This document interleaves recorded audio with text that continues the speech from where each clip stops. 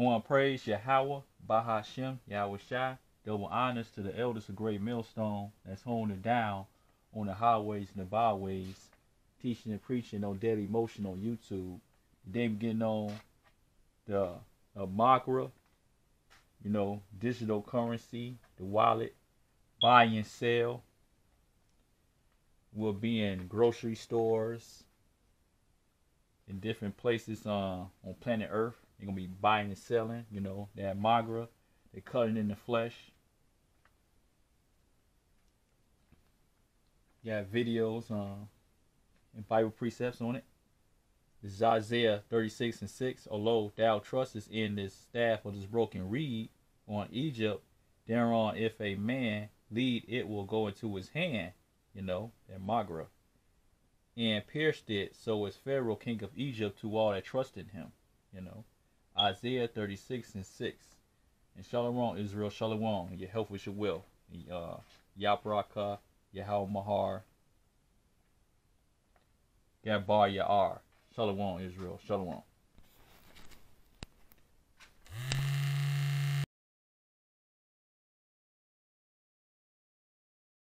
Fulfilling Revelation 14:10. Okay? So that fire, for the most part, is going to come from the nuclear missiles, as well as the visitation of Yahweh Shai and the holy angels and what people out there call UFOs.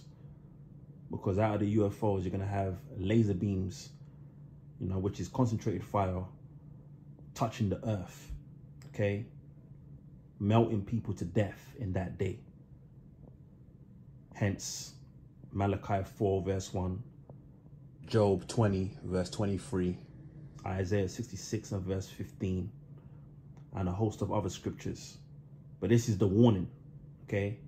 This is the warning pursuant to Ezekiel 3 and verse 17. Pretty much us here at Great Millstone, starting with the apostles on down, we're like your spiritual forecasters, okay, as it pertains to Bible prophecy. Hence, Matthew 16 verse 3, Isaiah 42 and verse 9.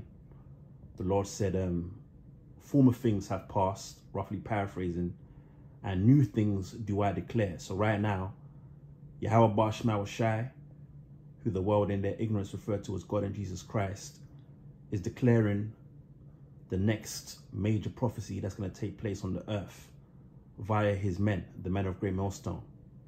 Okay, and what we're warning you about is the fulfillment of Revelation 13 and 16, the mark of the beast, and the judgment thereof, Revelation 14 verses 9 to 10.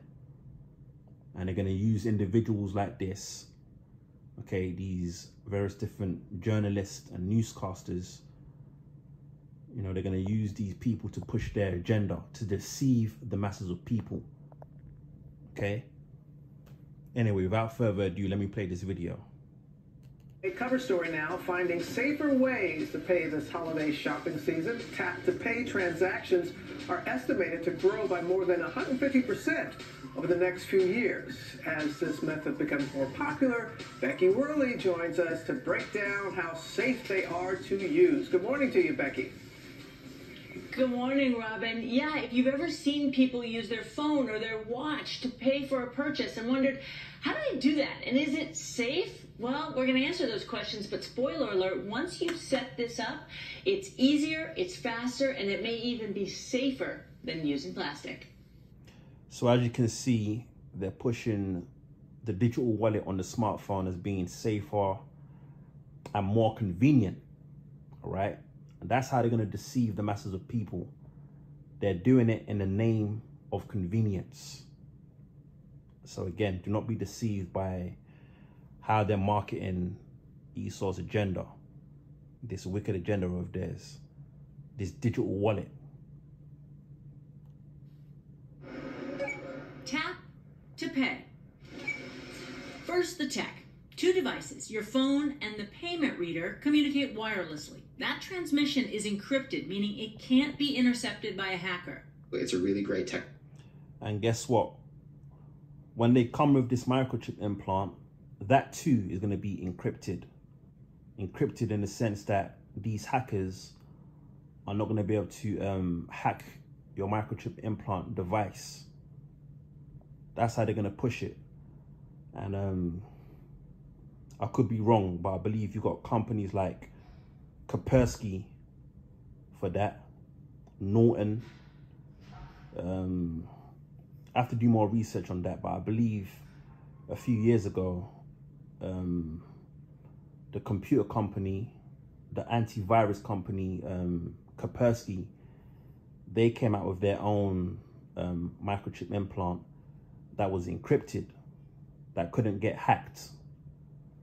But that was a few years ago. I'm not sure where they're at with it now. But to my recollection, you know, they had a particular chip that couldn't be encrypted. So again, you know, we're not ignorant as to what, you know, they're pushing here in this agenda.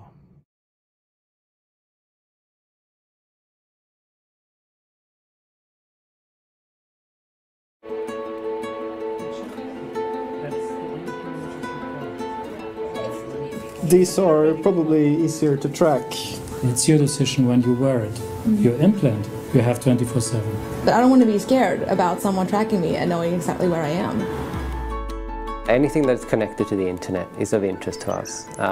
Chip implants is interesting for a few reasons. You can store data on them, and you can use them to identify yourself. That also means that that data might be vulnerable. Most people think that Kaspersky is an antivirus company, and we are that, but we're a global security company doing all kinds of security research, and we want to be on top of all new trends that we see.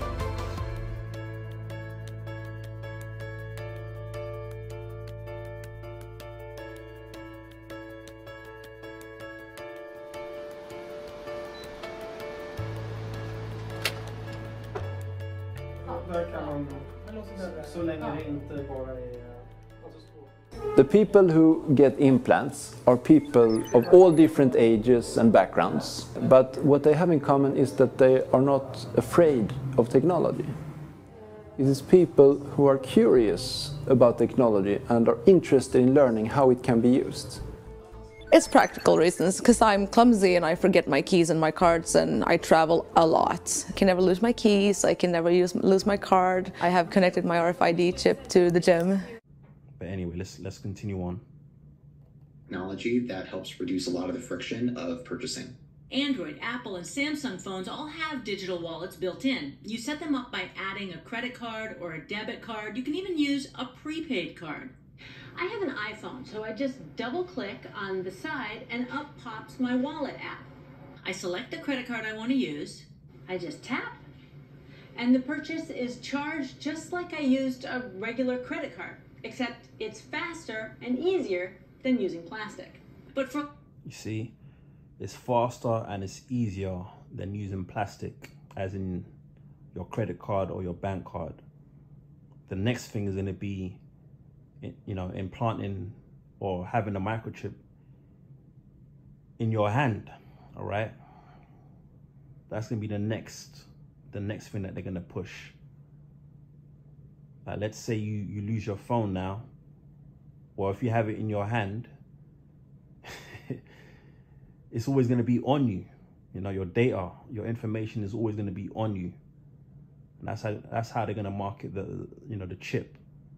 And let's not forget, you already have companies out there like Walletmore that does everything that this woman's speaking about in this video, you know, concerning the digital wallet, storing your information on the microchip implant, you know, your identification, your medical records, your cash money, which is going to be your digital money, because they're going to do away with your paper money, you know, whether it be the pound sterling, the US dollar, the Russian ruble.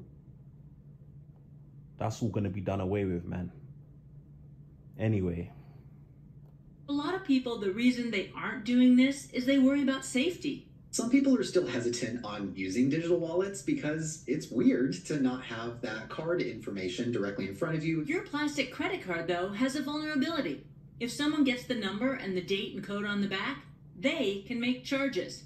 But when your phone communicates with an e-reader, it doesn't share that credit card number. It creates a one-time use number that is useless to a thief. It's called tokenization. The reason tokenization is really helpful is that it creates a level of encryption that we just can't get with physical cards. Google says digital wallets provide added security, and Apple adds it's safer than using a physical credit, debit, or prepaid card. Okay, but what if your phone gets stolen?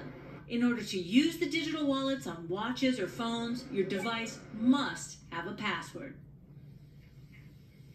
Now, Apple tells us that Apple Pay is available in more than 85% of retailers, but one downside is that that other 15% means you still have to carry a plastic credit card. And we should mention that it's not just the big three that we mentioned, Samsung, Google, and Apple. There are also new services like Zelle and PayPal and Venmo that you can use in some stores. It's a whole new world out there for paying for your purchases, Michael. Yes, it is, Becky. When I tell my kids I give them cash, they look like, what is this? Put it on a card. Cash is, you know, they really do. But thank you so much for that, Becky. As always, we appreciate you. Well, hey there, GMA fans. Rob